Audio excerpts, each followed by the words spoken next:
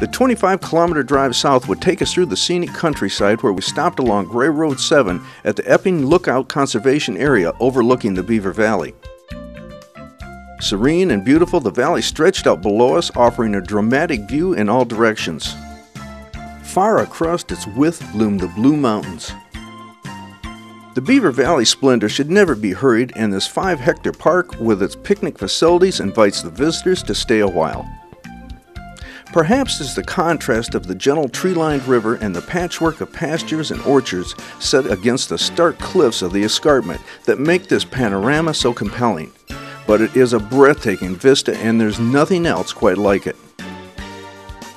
On site, you'll find a historical plaque dedicated to the American naturalist John Muir, picnic shelters, privies, drinking water, and a parking area that can accommodate buses.